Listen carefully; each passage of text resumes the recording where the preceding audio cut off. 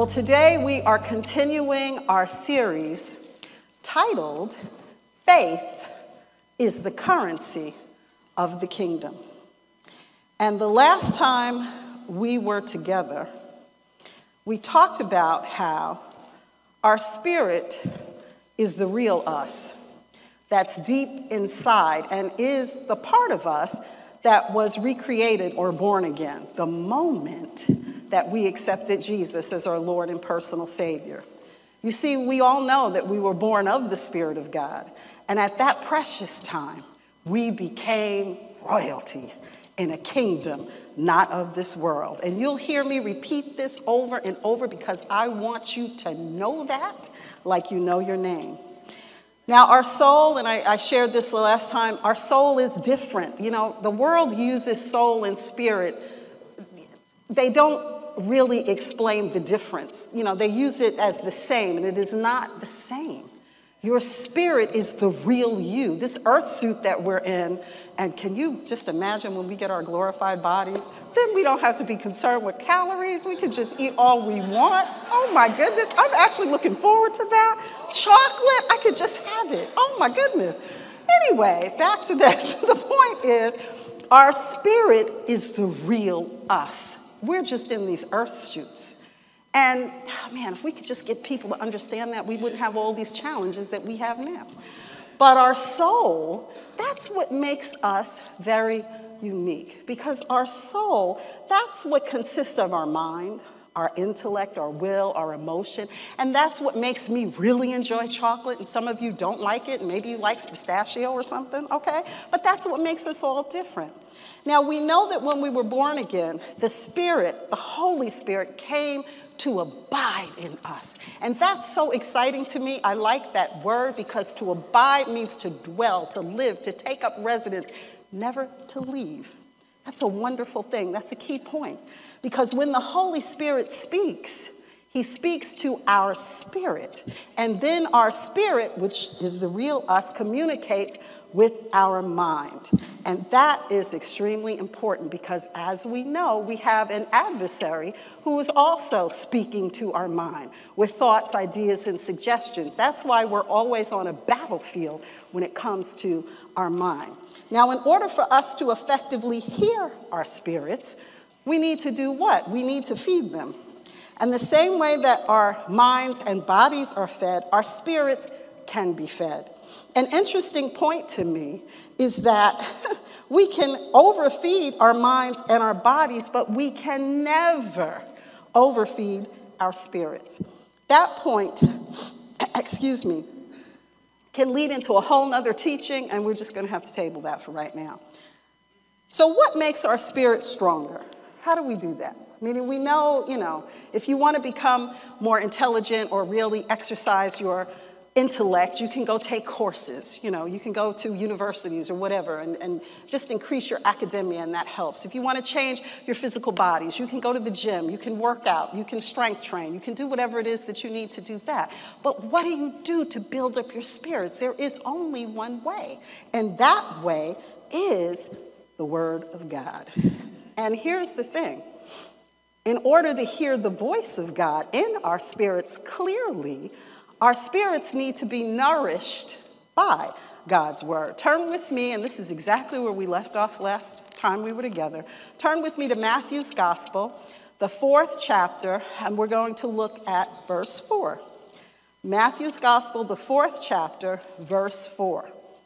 I'm going to share it with you first out of the easy-to-read version, and it says, Jesus answered him, "The scriptures say, it is not just bread that keeps people alive.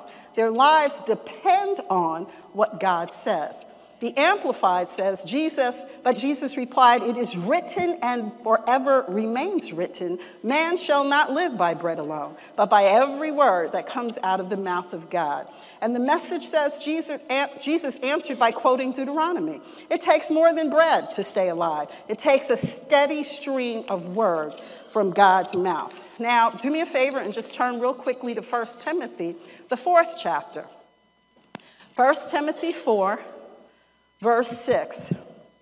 The New King James Version says, "If you instruct the brethren in these things, you will be a good minister of Jesus Christ, nourished in the words of faith and of the good doctrine which you have carefully followed.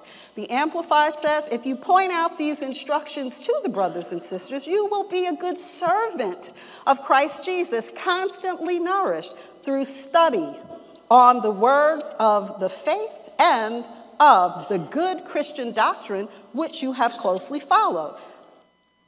These basically are very clearly telling us it's not just good enough that we just heard something. We have to continue to what? We have to continue to study. And then we should share. And it doesn't mean that you beat people over the head with the word. It just means that you share it with them.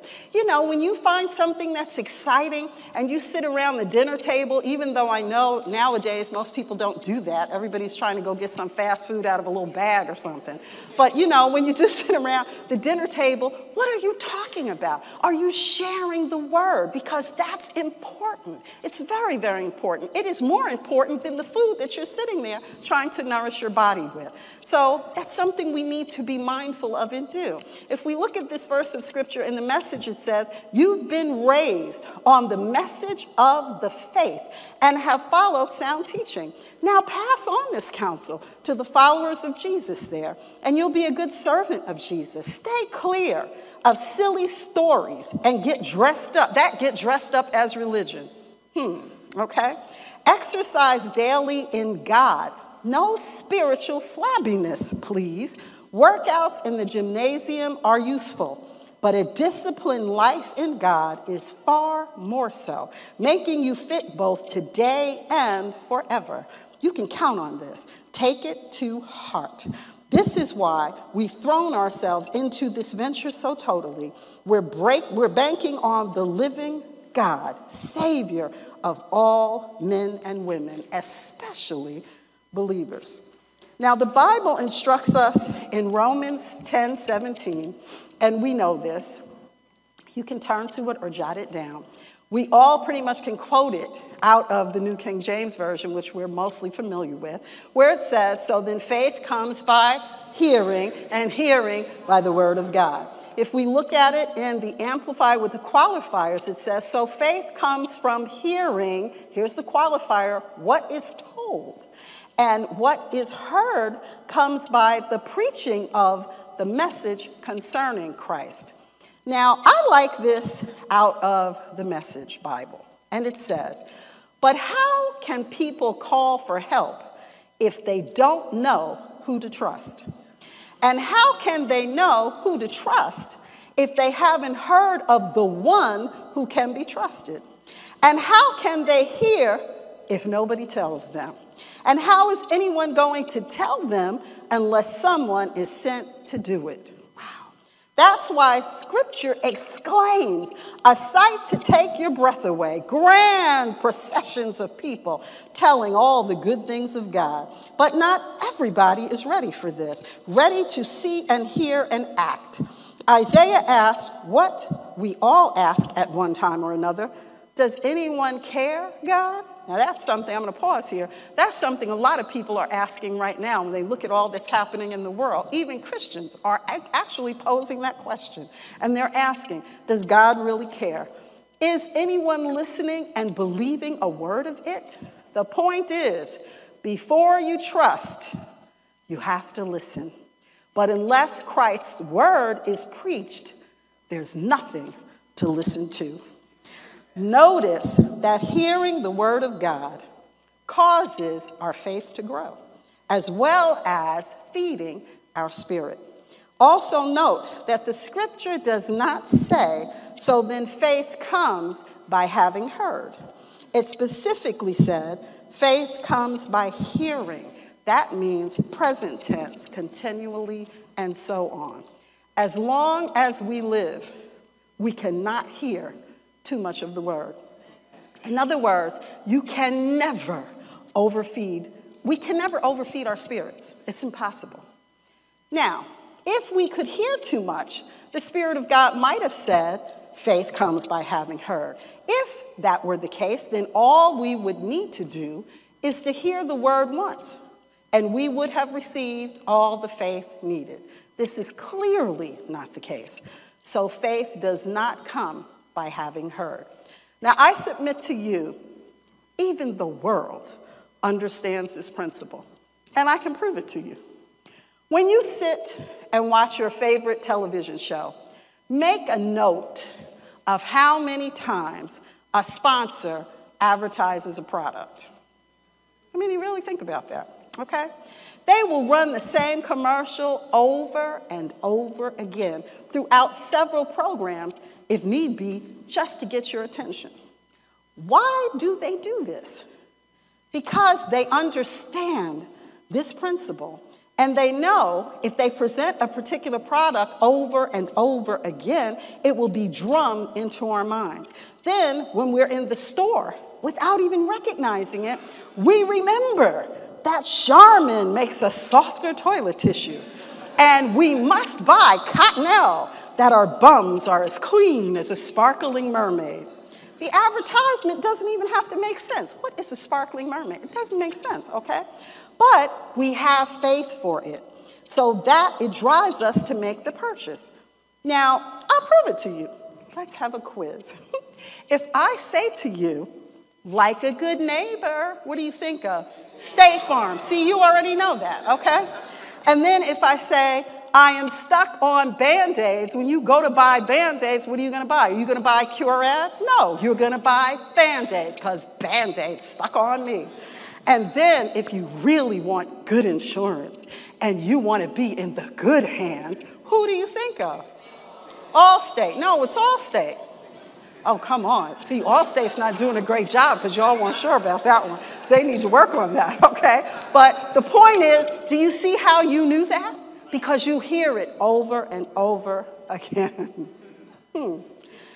I had several people, as a matter of fact, this was funny, come up to me last year when our granddaughter was born, whose name is Honora Noel. That is her name.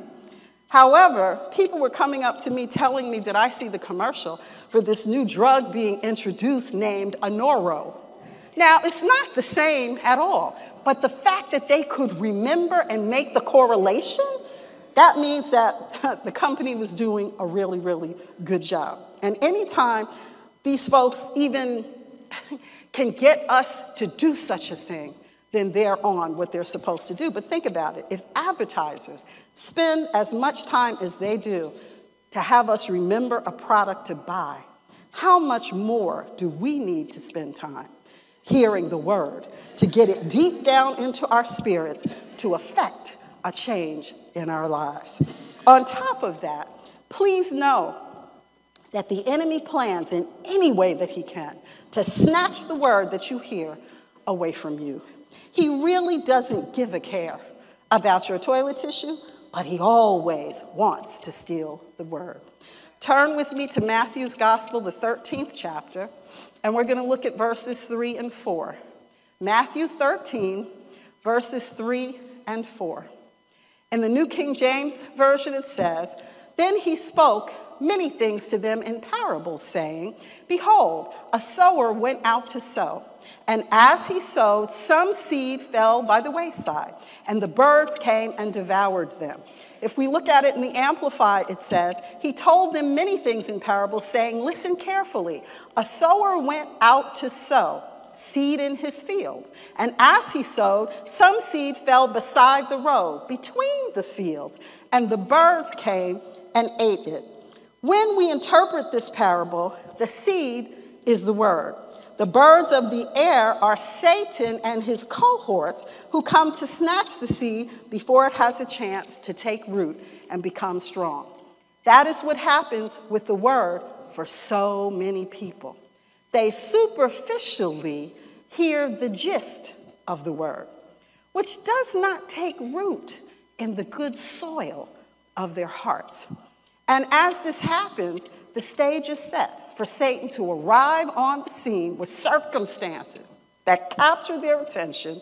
Their faith is weak, and they stumble before reaching their victory. That is so true. There are people in churches right today, all over America, who are coming out of, I believe they really do love God. but they're coming, they're hearing something where they're just getting like a little gist, like a little cliff note or a little synopsis of something with the word. And, you know, it's not something that they can really hold on to. They're not going home studying it. You know, like, I don't want to put any people on blast, but, you know, Minister Scott does such an extraordinary job when he teaches. And not just that, he literally gives us textbook quality information to take home. He doesn't do that because he just has nothing else to do with his time. You know, like he just wanted to do that. No. Okay? And I don't even want to, I'm not going to put anybody on blast. And I just wonder how many people take that material home and do anything other than put it somewhere. You know, like it's on a table somewhere. And if it's in a circular file, God will hold you accountable for that. But the point of the matter is, we're so busy.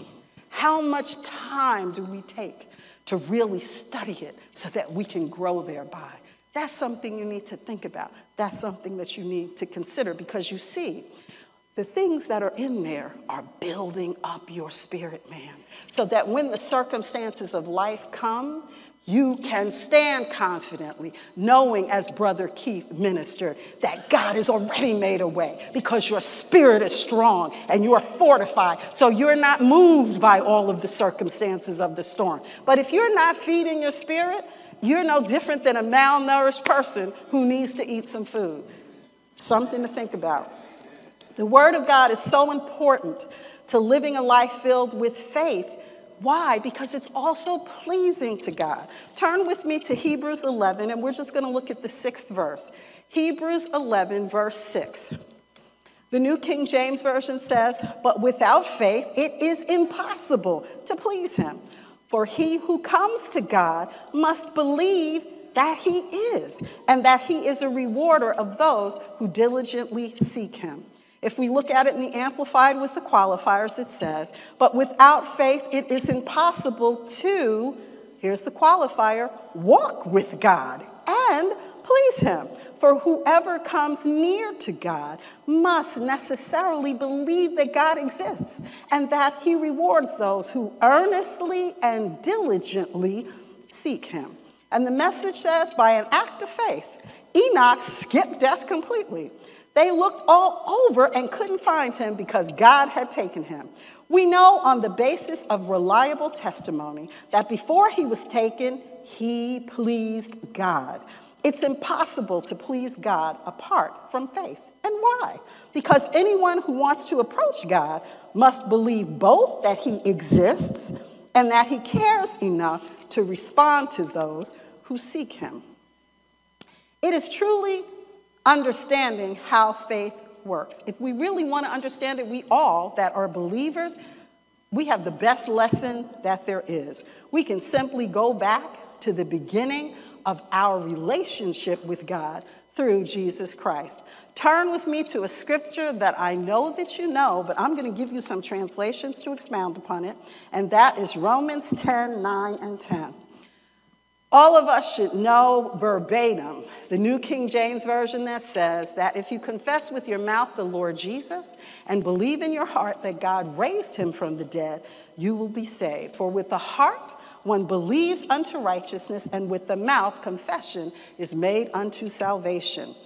Listen to it with the qualifiers out of the Amplified. Because if you acknowledge and confess with your mouth that Jesus is Lord, here's the qualifier, recognizing his power, authority, and majesty as God, and believe in your heart that God raised him from the dead, you will be saved.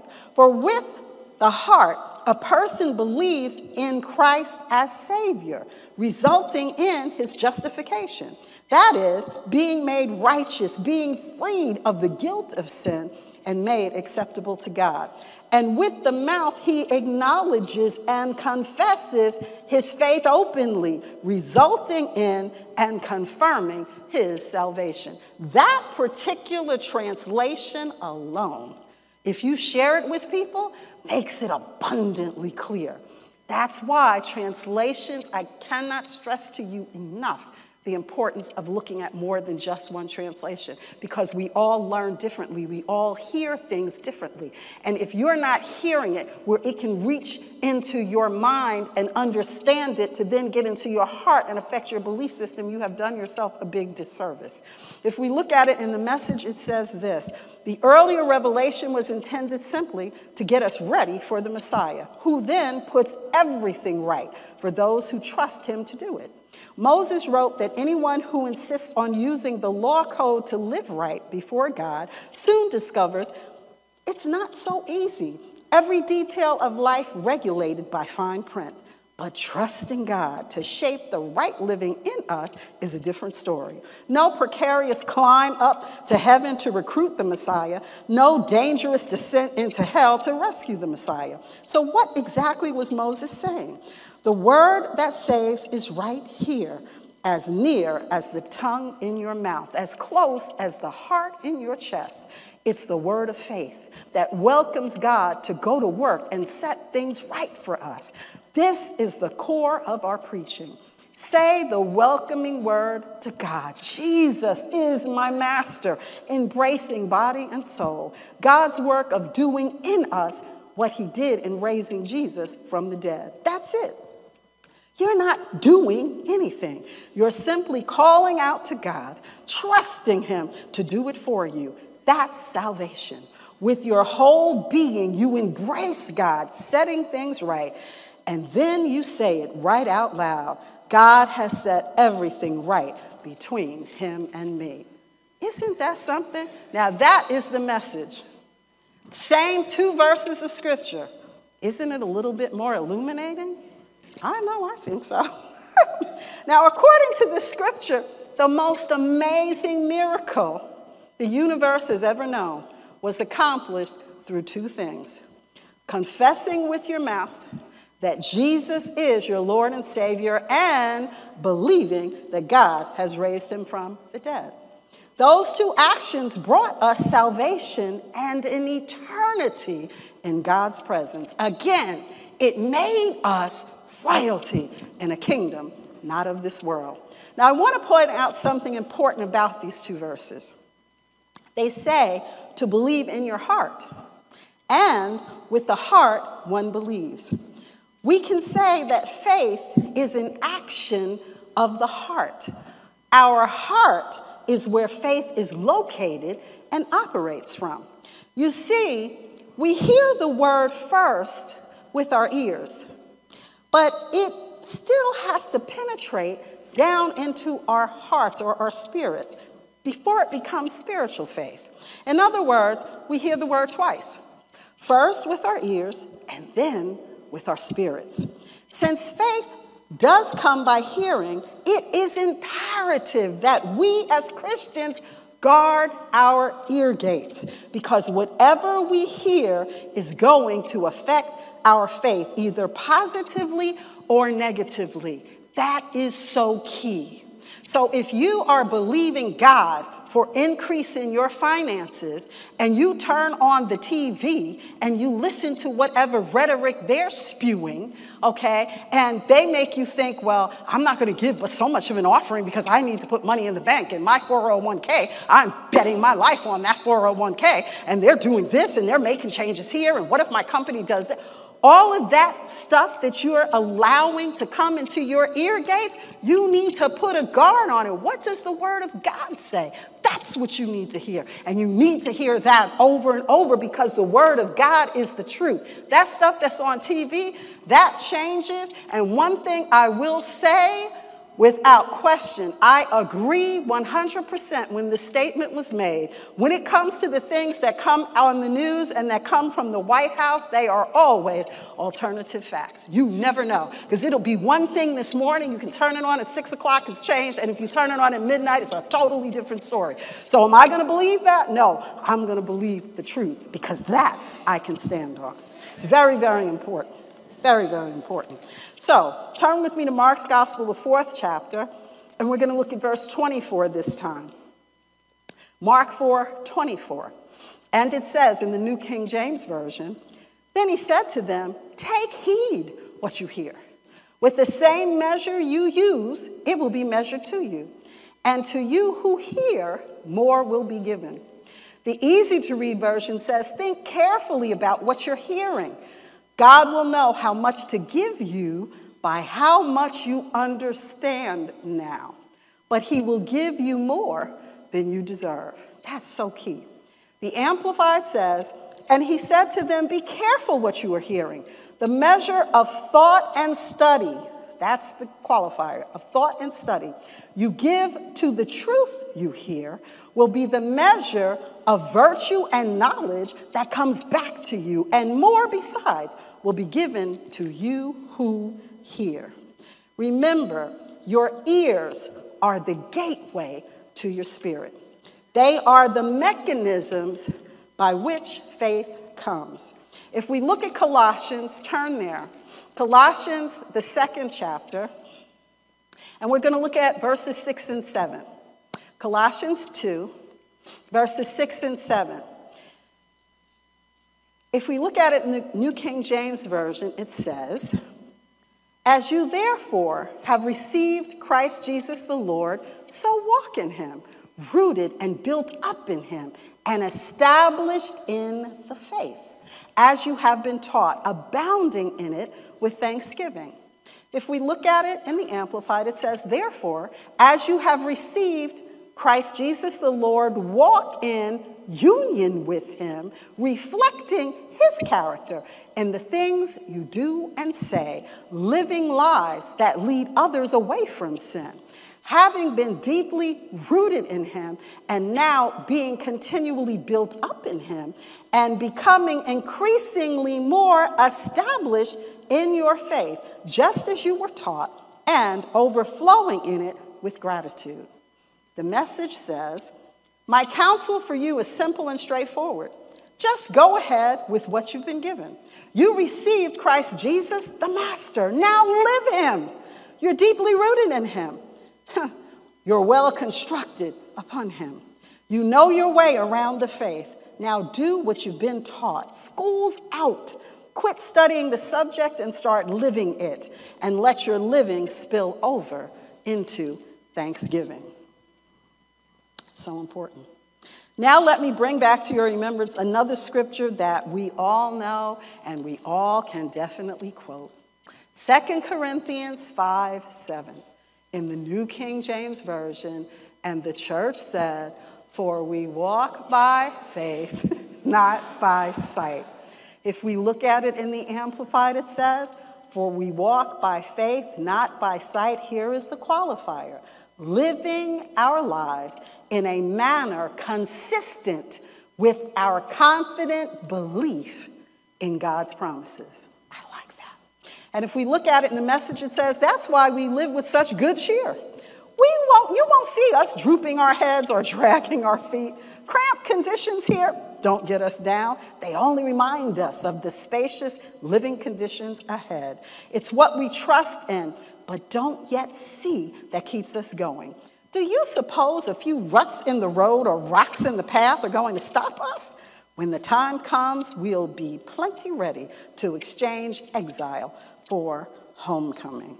The question that remains, your own personal qualifier, is, are you believing in your heart and walking by faith? That is something that you've got to think about. Now, please keep in mind that your faith does not come by your praying for it. It does not come by reading the Bible either. We just read in Romans 10:17 earlier that faith comes by hearing, and hearing by the word of God. The qualifier being the word of God. This is important because all of us, I'm sure, if you haven't had personal experience, I hope that you have not, but you may know of someone who might have been a student in school, and a teacher might have imparted into their life or professed over them that, you're just terrible in math. You're never going to be good in math. Or you may have heard, well, you're a girl. Girls aren't good in math. Boys are always better in math. Or you're not really athletic, so we'll just let you sit on the bench. You're never going to make varsity on a team. People just say things and impart things into your life. And that's why when it comes to, if you have any at all contact with little people, make sure that what you are saying to them lines up with the word of God, or please do not speak to them. Because what you are saying, one word can change their entire life. It's so important because we do have faith for what we hear. That's why the qualifier in this lesson is that we've got to hear the word of God over and over and over. Because you know something? Our human spirits, it's like we hear everything like a sponge. We soak it in. But our minds, because we're in this world so much, it's almost like it's easier for us to believe the negative things. Meaning, like if I were to sit up and I were to say to you, you know what?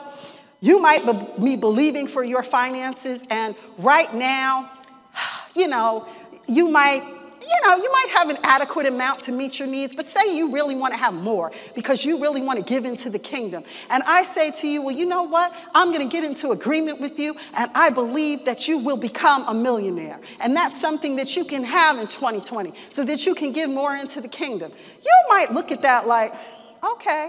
Now, if I were to sit up and say to you, well, they said with what's going on with the economy, they're going to change some things with the taxes, and the tax cuts are going to change so that only the 1% period are going to get anything. They're going to take away even more of our deductions, so we're really going to have a hard time. I submit to you it will be easier for you to believe that than it would be you becoming a millionaire in 2020. So that's why I'm saying to you, it's so important that you are paying attention to what you're hearing because it does affect your faith. That is so, so, so important. We definitely hear enough while we're living in this world that is contrary to the word. We've got to become disciplined and make time to hear the word over and over again so that it can become rooted in our spirits. I almost feel bad that we don't any longer have those little Walkman things, that you could put a CD in and just travel with. Because one of the things that we did early on, and we still do, we would put something in the car, because we're in the car a lot. Just like here, they have mass transit. They don't have a lot of mass transit where I live, so we have to get around in cars. But we hear the word in the car. And even if you're driving, you can even be having a conversation. But if the word is going on, it's still feeding your spirit. You are still hearing it, and your faith can grow. And we need to do more of that. So that's why it's so wonderful. We're putting things on podcasts. You can do the same thing with your phone. If you have a smartphone, you're standing on the platform waiting for the C train. Hear what's being said. Listen to a lesson while you're standing there waiting so that your spirit can be fed. I promise you, if you do that, you'll see the difference. You will see the difference it makes in your life. And it's very, very key that we do this because God's word will continually, this is important, reinforce the mental image of God's promise that hope has created there. Our faith will always manifest the promise of God's word as long as we continue to hold fast and never, ever give up. I submit to you, and you can jot this down. I'm not going to share it with you now because I really want to share something else. Jot this down. Hebrews, the 10th chapter, verses 19 through 25. Hebrews, the 10th chapter. No, I'm going to share it. I have to. Okay, Hebrews, the 10th chapter, verses 19 through 25. I'm going to share it with you out of the Amplified. And it says this: therefore, believers, since we have confidence and full freedom to enter the holy place, the place where God dwells, by means of the blood of Christ, by this new and living way, which he initiated and opened for us through the veil, as in the Holy of Holies, that is, through his flesh. And since we have a great and wonderful priest who rules over the house of God, let us approach God with a true and sincere heart in unqualified assurance of faith, having had our hearts sprinkled clean from an evil conscience and our bodies washed with pure water. Let us seize and hold tightly the confession of our hope without wavering, for he who promised is reliable and trustworthy and faithful to his word. And let us consider thoughtfully how we may encourage one another to love and do good deeds, not forsaking our meeting together as believers for worship and instruction, as is the habit of some, but encouraging one another, and all the more faithfully as you see the day of Christ's return approaching. That is so, so key. I submit to you that even if you're having a challenge, truly believing a promise in the word, it is because you haven't reached the level of trust in that particular promise.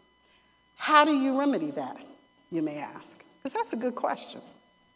By hearing the word and the promise contained therein over and over and over again. Just keep saying.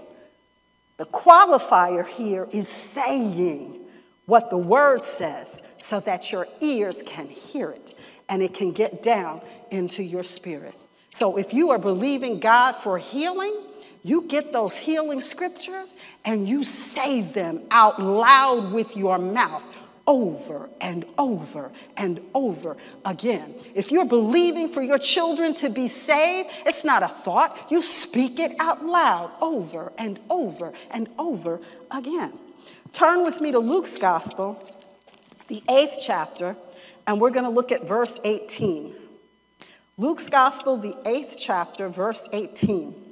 The New King James Version says, "Therefore take heed how you hear, for whoever has, to him more will be given, and whoever does not have, even what he seems to have, will be taken from him." Now, that may sound a little convoluted to some, so here it is in the Amplified. So be careful how you listen. For whoever has a teachable heart, that's key, to him more understanding will be given. And whoever does not have a longing for truth, even what he thinks he has will be taken away from him. It's sort of like, we hear, if you don't use a muscle group, you lose it. Well, if you are not really trying to hear the word and hunger after it, whatever little bit that you think you knew, it kind of dissipates and you sort of forget it because you are so bogged down with all the other stuff that you're hearing. Because again, you are going to have faith for what it is that you hear. The easy to read version says, "So think carefully about what you're hearing. The people who have some understanding will receive more, but those who do not have understanding will lose even what they think they have." So if you keep saying what the word says about any situation in your life over and over, and this is why confession is so important, you will begin to believe it. Your belief system is in your heart where your faith resides. Out of the abundance of a man's heart, so shall he speak. If you create an image of victory based upon the word of God, believe it in your heart, develop faith for it, confess it with your mouth, you will have it. It's just that simple. This is the same format that God used in everything that he created. And we are created in his image and his likeness. We are his children. The same format applies to us. Whatever you need, it is in your mouth, received by faith, developed by the word of God. So you may be thinking, all of this makes sense for a seasoned Christian. For people who've been disciples of Christ for years, this is to be expected. But for someone who's just beginning to understand the word, maybe they shouldn't expect this to happen so easily for them. That is simply a myth for this reason. God is not a respecter of persons, and there is no time allotted to your faith. You just simply must believe. Also know there are people who have attended church for 50 or 60 years and still have no understanding of the word. They just go because they think it's a good thing to do. And like I said earlier, they just get a gist of it, but they don't have any understanding of it. And the key is that in all you're getting, get understanding. And the great news is that whenever you get that understanding, it doesn't matter, whenever you get it, it is a good thing. Because God is not bound by time in any way, shape, or form. Now I'm going to give you a personal example. Because I can always talk about stuff in my life and be authentic and stand up here and look silly. Nobody gets hurt by that. That's why I do it. I was a baby Christian attending a prominent church with over 3,500 members who met every Sunday. And it was a church that did teach the uncompromising word of God, without question. We actually attended this church because it was the host church for the Apostle and Dr. Betty when they did crusades in the area back in the early 1980s, okay? Now, for those of you who know my testimony, which I'm not going to give now, but the fact is, I was born again on one of those crusades, August 24th, 1984. I thought I was born again before, but I had never seen Romans 10:9 and 10. Went to a Baptist church, was busy in the church all day, and was still going to go to hell in a handbasket because I had never confessed Jesus, but didn't know.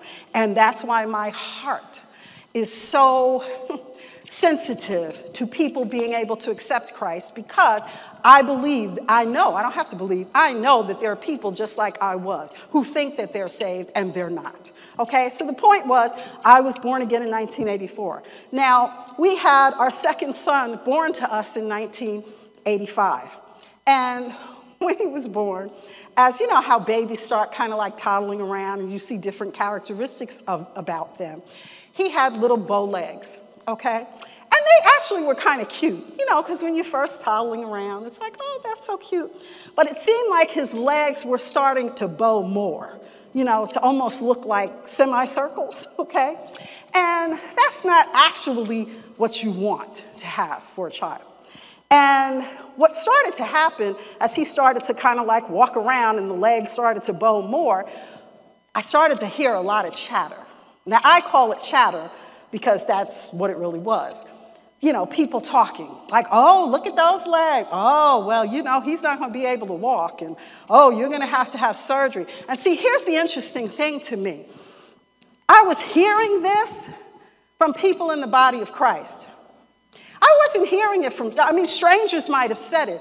But you know how when you come to church, you're in the midst of your family, your heavenly family that you're going to spend eternity with. So when they say something to you, it has more meaning than if just some stranger on the street. And I was a baby Christian. So when I'm hearing these great women of God say all of these things, and sometimes men too, but you know, I spoke more with the women, it really got my attention.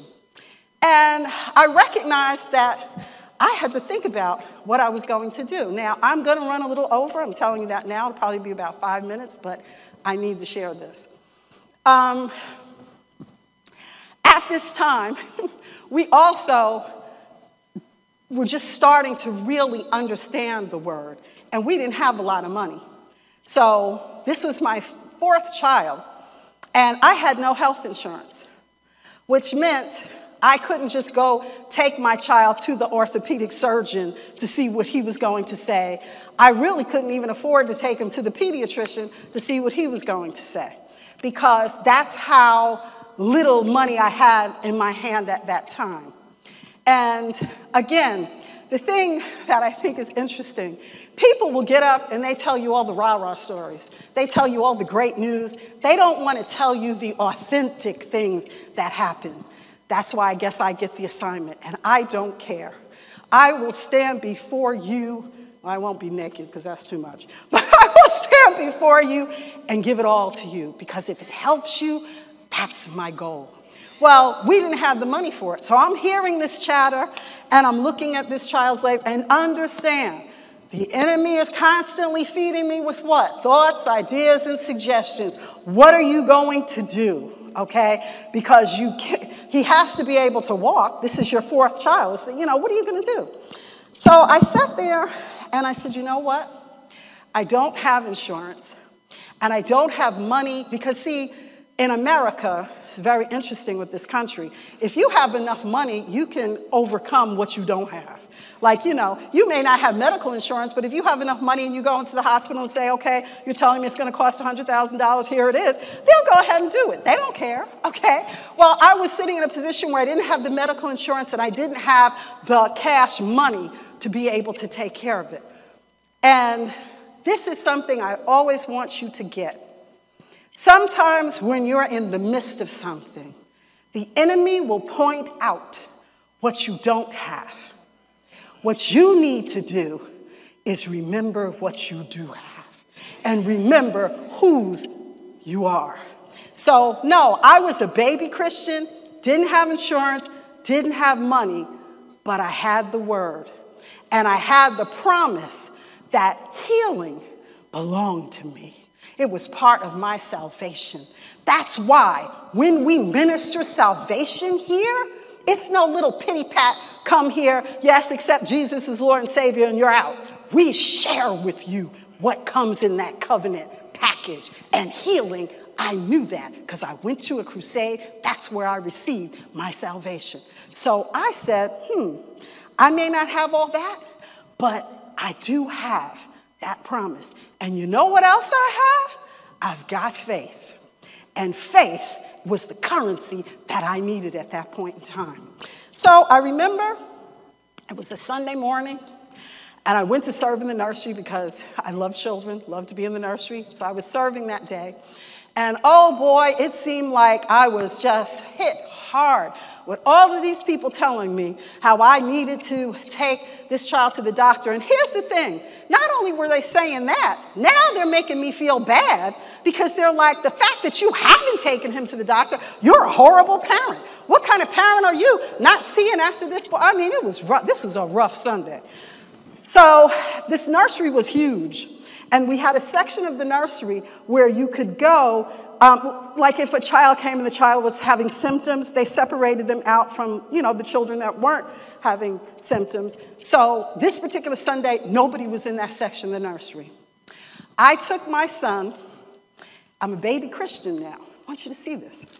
And I remember going to that part of the nursery. And in the natural, I just felt like somebody had beat me up.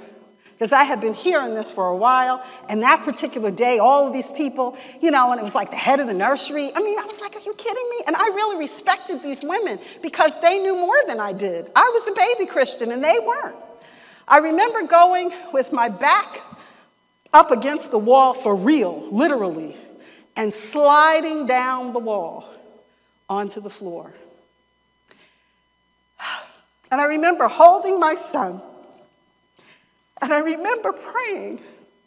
I did not know the word like I know it now. I didn't know all that. But I knew that I trusted God. And I laid hands on my son. And I believed God that his legs would straighten out. And I asked the Lord to please straighten them and make them healthy and strong for all the days of his life. And I had nothing to hold on to but my faith. You see, for me, faith was a currency because I didn't have the money for all the rest of that stuff, but I had my faith. And you know something? I stood on that. And we'd go home, and this was not an instant thing. So when we tell you keep that switch of faith turned on, that's not something we just say because it sounds good. We mean that. So I went home, and he would play around like any other little child because he's about 2.5.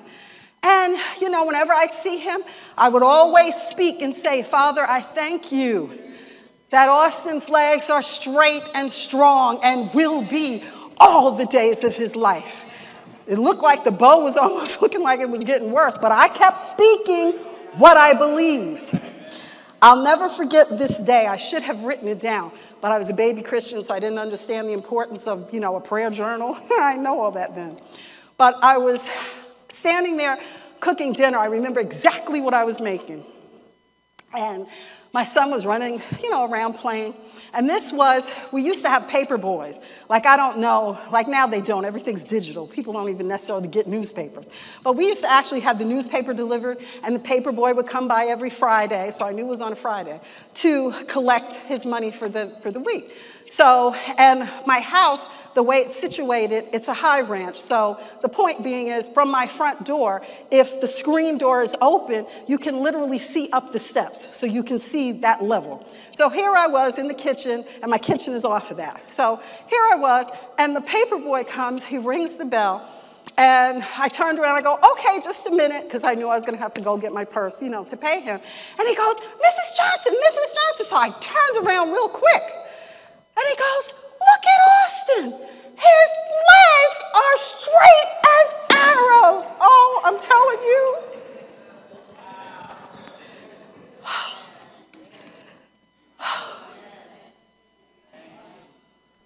The point is this. It doesn't matter what you think you don't have. God is, like Brother Oliver mentioned earlier, He's making a way behind the scenes as long as you don't give up and trust Him. You have got to trust Him. It does not matter what it looks like. But if you believe Him, He will never fail you. He will never, ever fail you. The promise that I was standing on was fulfilled. Faith provided the solution that the world could not offer me. I was a baby Christian, true, but I did, and I didn't even know I was really doing this. Listen to this. I did what the Heavenly Father did. I followed His format. Now I was a baby. I didn't even know that there was this format. I created an image of God's promise of healing. I did that when I prayed. It became my hope, or my blueprint, as we've learned in the Thursday Bible class. That's a study, the significance of hope. When you can, listen to that, and you'll see what it means when it says blueprint. I believed the word's promise of healing, and I acted on what I believed by faith, speaking it into existence. I didn't know, like I said before, I didn't know that much about Scripture at the time. But I trusted the God who saved me. He saved me. So there was no way that He could not heal my son. I took Him at His word and believed that He would not lie. And you know what? He has never lied to me. And I know that He never will. Remember that faith's greatest enemy is doubt. Who is the constant source of doubt if allowed? Satan. Actually, it is his job. Turn with me to John's Gospel, the 10th chapter and the 10th verse. And many of you know this scripture too. If we look at it in the New King James Version, it says, "The thief does not come except to steal and to kill and to destroy. I have come that they may have life and they may have it more abundantly." The Amplified says, "The thief comes only in order to steal and kill and destroy. I came that they may have and enjoy life and have it in abundance to the full till it overflows." And the Message says Jesus told this simple story, but they had no idea what He was talking about. So He tried again. "I'll be explicit then. I am the gate for the sheep. All those others are up to no good. Sheep stealers, every one of them. But the sheep didn't listen to them. I am the gate. Anyone who goes through me will be cared for, will freely go in and out and find pasture. A thief is only there to steal and kill and destroy. I came so they can have real and eternal life, more and better life than they ever dreamed of." His job is to steal the word. But here's the key. When he steals the word, what is he doing? He's killing your faith. Because remember, faith cometh by hearing. If you're not hearing the word, he is, in fact, killing your faith. Then he has you right where he wants you to be. Because then, and only then, he can destroy you. We are always in battle, always. Last thing I want to share with you is turn to Ephesians 6, verse 16. Ephesians 6, verse 16. The New King James Version says, above all, taking the shield of faith, with which you will be able to quench all the fiery darts of the wicked one. The Amplified says, above all, lift up the protective shield of faith, with which you can extinguish all the flaming arrows of the evil one. Keep in mind, the shield of faith, it's not some little tiny shield that we see. The shield of faith during that time, if you've ever seen the movie Gladiator, think of that. It was a huge shield that you could hunker down under. I mean, a big 300-pound, 6-foot man could hunker down behind the shield. And they actually would soak it in water before battle so that if any of the fiery missiles were thrown on the shield, it would just quench them. So that's where that comes from. It's not just something cute to say. And if you look at it in the message, it says, be prepared. You're up against far more than you can handle on your own. Take all the help you can get, every weapon God has issued, so that when it's all over but the shouting, you'll still be on your feet. Truth, righteousness, peace, faith, and salvation are more than words. Learn how to apply them. You'll need them throughout your life. God's word is an indispensable weapon. In the same way, prayer is essential in this ongoing warfare. Pray hard and long. Pray for your brothers and sisters. Keep your eyes open. Keep each other's spirits up so that no one falls behind or drops out.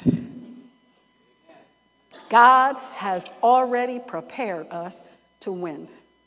We just simply need to constantly feed our spirits with the word of God, build our faith, and expect nothing less than victory.